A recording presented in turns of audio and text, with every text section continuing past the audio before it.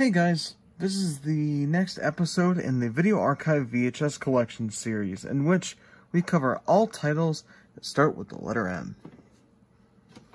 So, without further ado, let's get started. And the first one we have here is a classic 70s movie, Mad Max.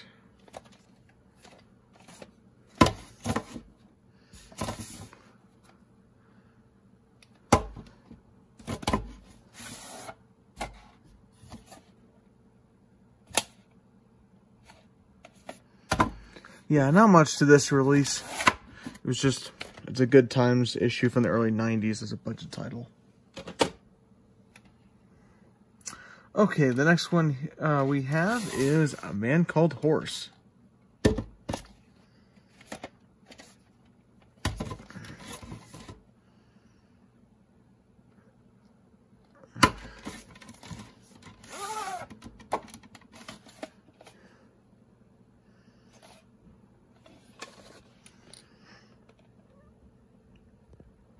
The 34th week of 1999.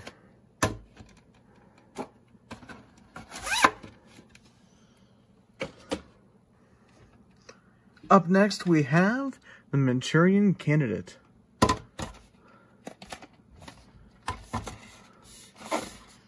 And of course, this is the remake. It's not the original.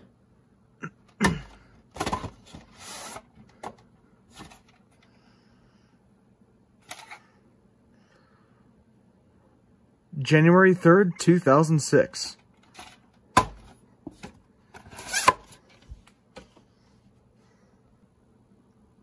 Alright, this next movie, although starring a pretty well-known actor, the movie itself isn't very good.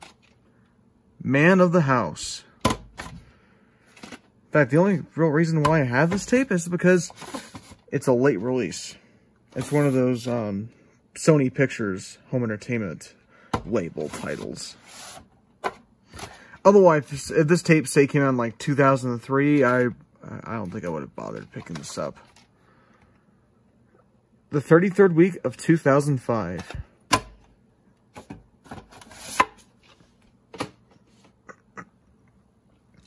Okay, now we have a sci-fi classic and one of the sequels, although I don't have all three that came out on VHS in North America. We have The Matrix.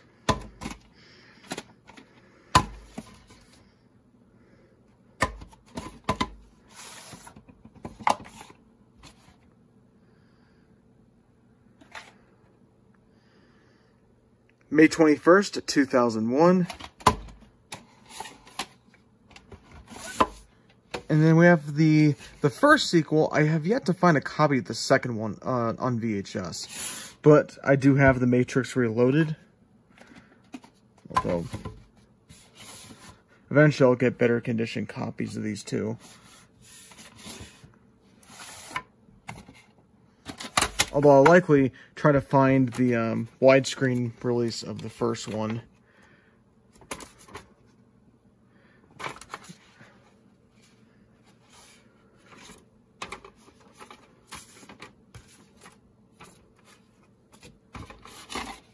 Instead of a silkscreen label, we have a sticker instead. September 20th, 2003.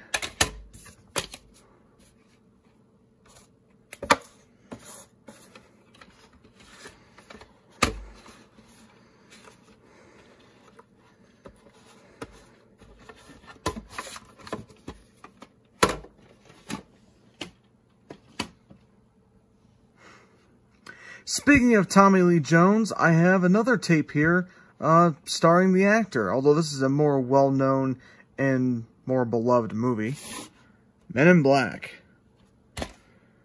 And this copy was sold in the Avon catalog, as evident from the FSC number, if it'll focus. There we go.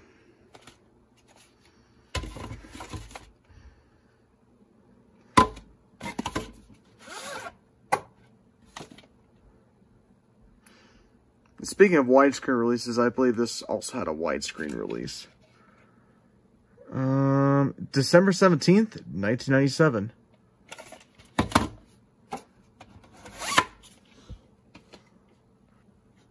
Alright, this next tape, I picked it up because I had heard of the film, and the box art looked kinda cheesy. Miami Blues.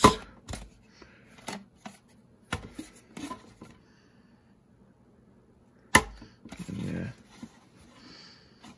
Kinda interesting to show this tape right now, as the movie co-stars Alec Baldwin, and of course he's in some legal hot water at the moment.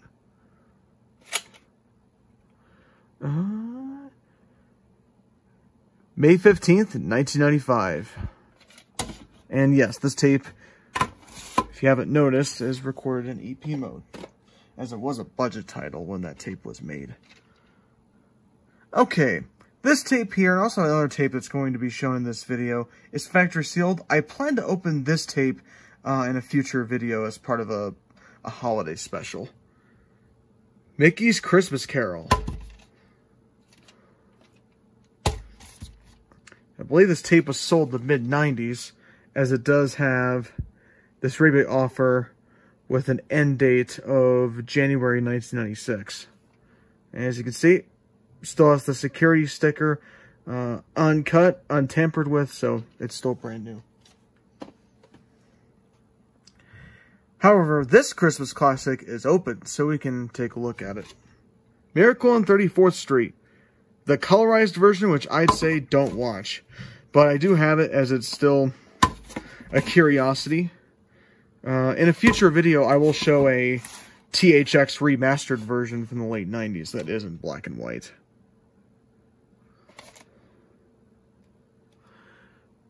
Yeah, has printings on the bottom, although it doesn't really say much. The 41st week of 1993.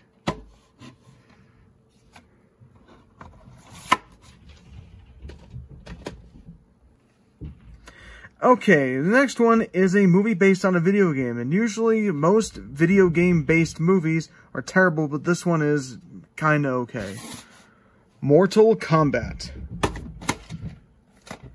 And no, I don't have the sequel, as that sequel I don't believe deserves to be in my collection. So if you're hoping to see it, I'm sorry.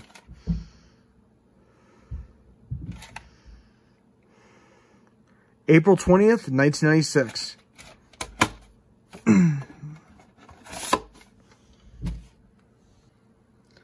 Okay, here's the only Focus Features film I have on a standard VHS, although I do have a couple of D-Theater ones, which I'll show in a future video. The Motorcycle Diaries, which is a Spanish language film. I believe the movie's 2004? Yeah, it's 2004.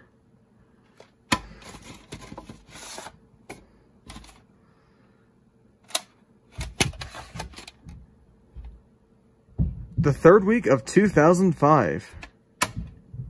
So kind of a late release here. Okay, here's a classic comedy featuring a classic actor. The Mouse That Roared. And as you can see, Peter Sellers plays 3 different characters in the movie.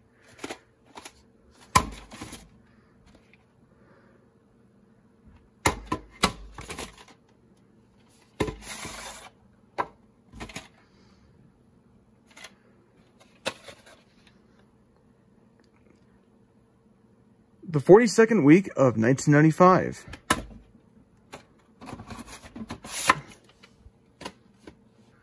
Okay, this next one is a remake of a film that I believe came out in the 30s or maybe the 40s.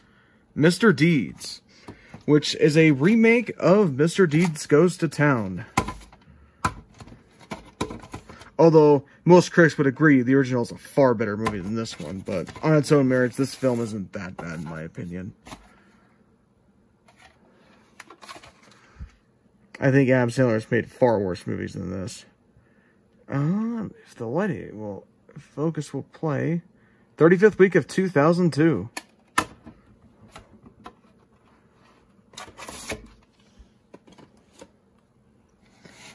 All right, then this next one we have here is The Mummy.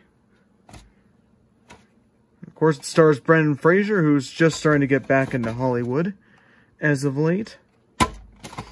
So, great to see him return.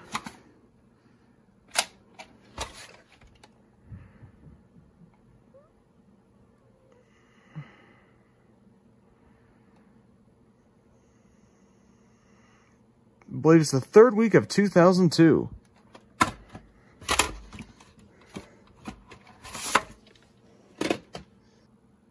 Alright, this next tape here is also factory sealed like Mickey's Christmas Carol. And it's The Muppet Show. Featuring Mark Hamill, Paul Simon, and Raquel Welch. Fortunately, I hear a loose piece in the tape. But I'm sure it works fine, but I don't have plans to open this. At least not in the immediate future. Okay, and the final tape for this video, it actually stars a pretty well-known actor, and it was also one of the movies that put Miramax on the map in the late 80s. My Left Foot.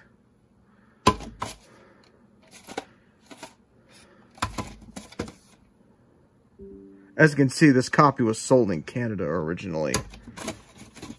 As I believe Cineplex Odeon, I think, was a Canada-only label.